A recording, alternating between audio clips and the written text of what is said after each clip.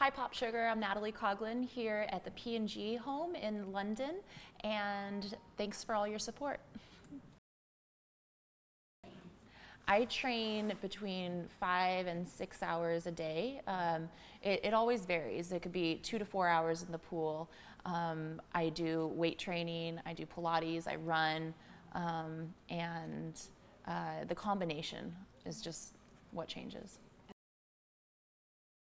My Olympic heroes were Summer Sanders and Janet Evans.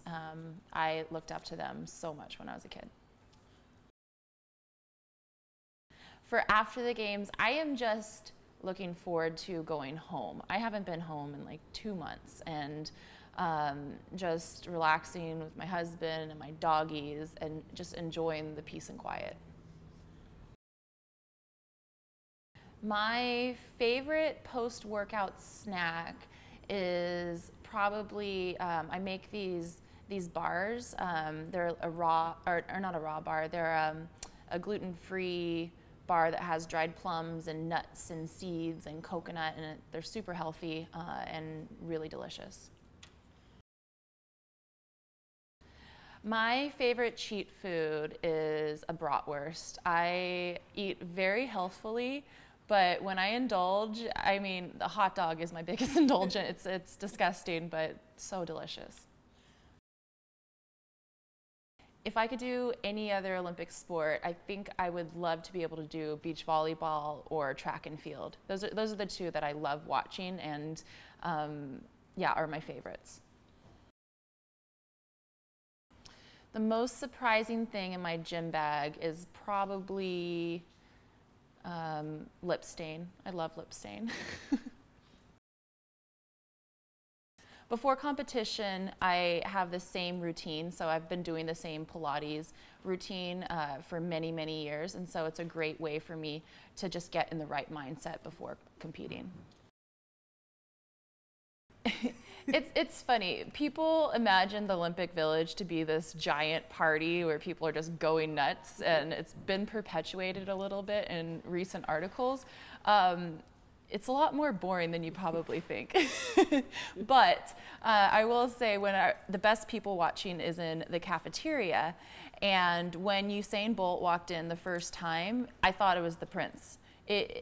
Everyone in there started clapping, and everyone was getting up and looking who it was, and I really thought Prince William just walked in, but it was Usain Bolt and his entourage.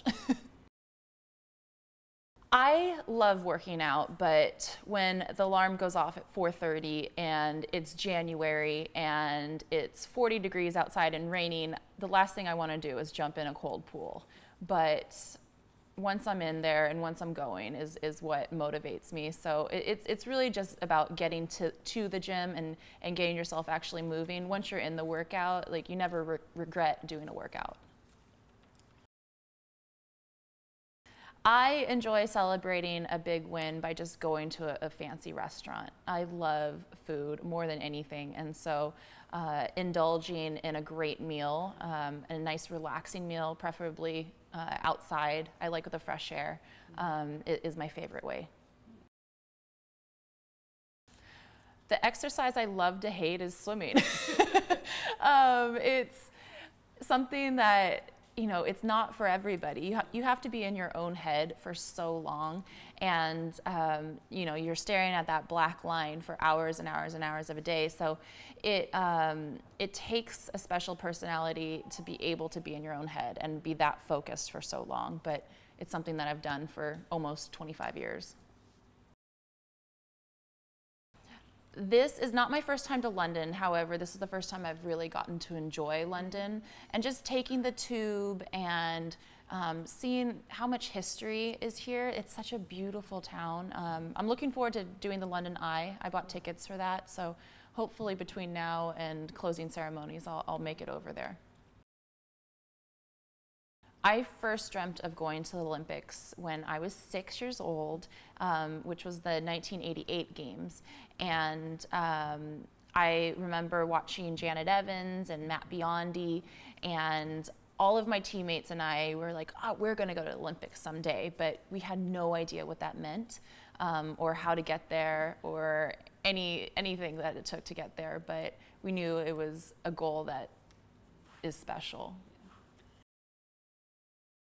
My mom and dad have been such great swim parents.